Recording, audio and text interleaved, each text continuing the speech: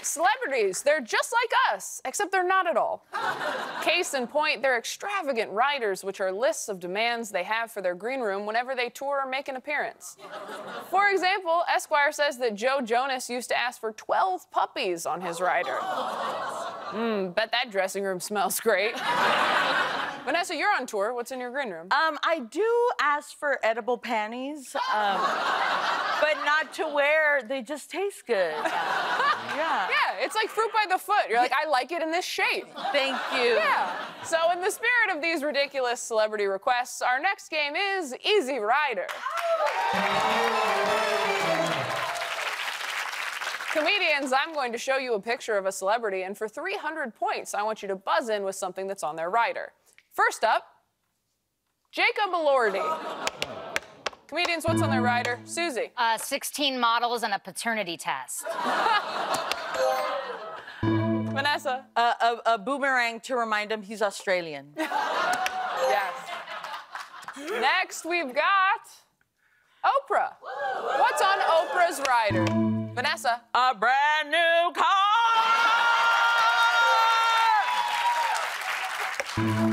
Suzi. 30 million housewives and a barely decent book. Aw.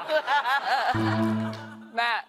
New Yorker magazines for Gail and a ball gag for Stedman. Are they gonna let us keep that in? No, it's just a silence. Yeah? It's not a sexual thing, CBS. It's not sexual. Oh. It's not sexual. It's not sexual. Next up, it's Logan Paul. Yeah, Vanessa. Non-consensual snacks. What would a non-consensual snack be? Maybe like raisins. That just feels right. Right? Suzi? A life-size mirror he can make out with and then fist fight. Matt. An energy drink that's been banned everywhere but Florida. And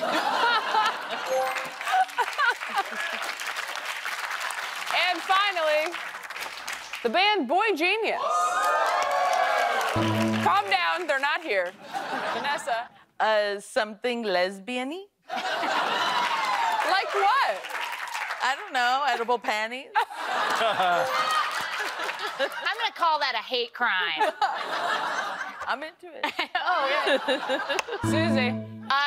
One giant Doc Martin for them all to live inside. Excellent work, everyone. And now that we've shamed those celebrities, they will react reasonably and be kind to baristas. Namaste. Matt is currently in the lead with 3,200 points.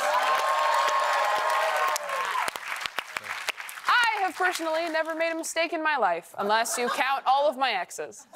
Just kidding. Please don't sue me for defamation. You're all good, normal men. Luckily for us, the internet is full of people who have made plenty of mistakes, like this lovely couple.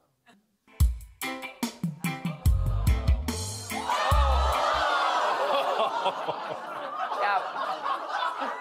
You know how men are supposed to walk on the outside of the sidewalk? Yes. You're all supposed to lay on the outside of the hammock. Yeah. Sometimes it's not so clear who messed up, which is why today, comedians, you're going to be judge, jury, and executioner in a game we're calling Who F***ed Up?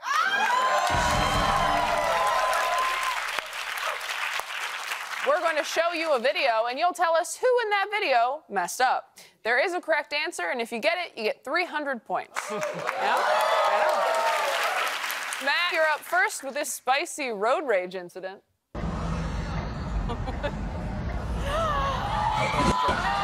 gotta get out of here.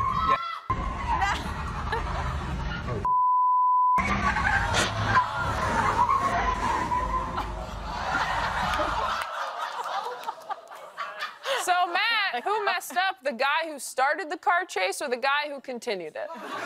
This is so stressful. It was hard. I mean, if I had to pick someone at fault, I'd say it's the tire companies and the automakers for creating car culture. Because if we're walking down a street and bumping into somebody, you just keep moving, or you're so used to interacting. But when we're in a car, we're basically in these eggs that are like rolling compounds.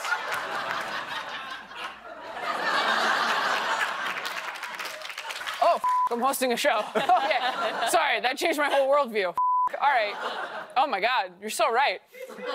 The answer is both of them for participating in the world's stupidest, tiniest car chase in a gas station.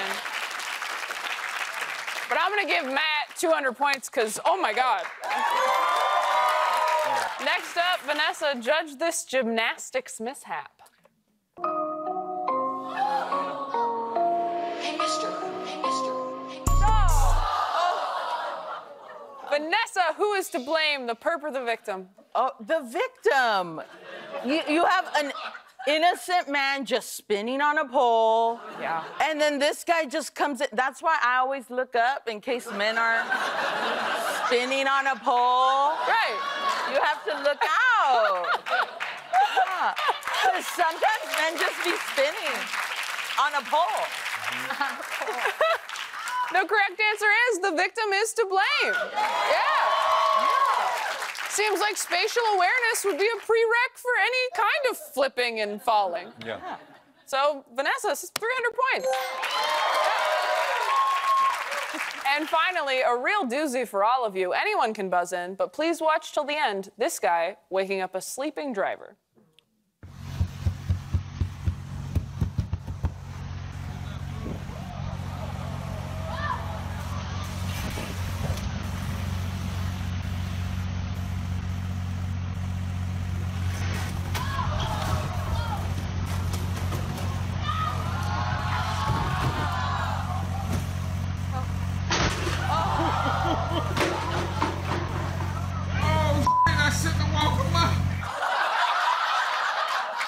So who's at fault, the sleepy driver or the guy who woke him up? Suzi. I think the guy who woke him up. I think if you encounter someone that's asleep that hard in a car that's not a car bed that little kids have, I think you leave it alone. I will compliment the driver. He had his turn signal on.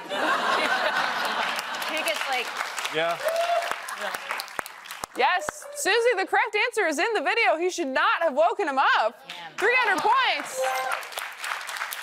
Wow, you guys are so judgmental, you could take the bar exam tomorrow. Hello. Hello, future lawyers, and I mean that as an insult. Vanessa and Matt are tied for first with 3,400 points. Stick around because after the break, we're proving cancel culture is real. After midnight, we'll be right back.